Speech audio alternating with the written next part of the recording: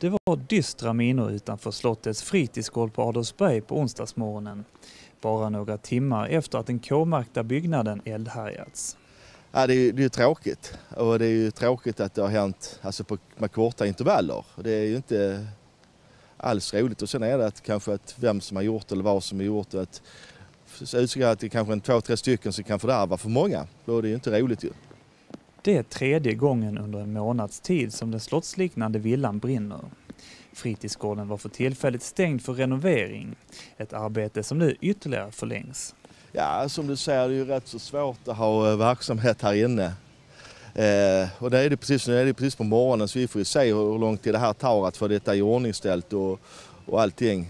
Just nu får vi kanske se vad som finns kvar av materialet där inne och hur det blir så att...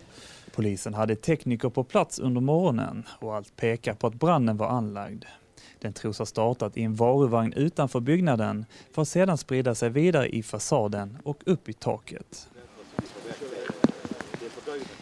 Men trots de frekventa bränderna tror verksamhetschefen nu på ett slut. Redan första gången det hände för ett par veckor sedan så kontaktade vi brottsförebyggande rådet, polisen, socialtjänsten, mobila teamet och utvecklingsnämnden. Så att det här nätverket som finns har vi redan börjat dra igång och där blir en träff nästa vecka just med den här operativa gruppen för att vi ska stävja det här. Så jag tycker att det är på god väg och där finns ett samarbete mellan alla de här verksamheterna, både fritids, skola, polis, socialtjänst med mera. Så att jag tror vi kan komma en del på vägen att försöka förhindra sånt här i framtiden.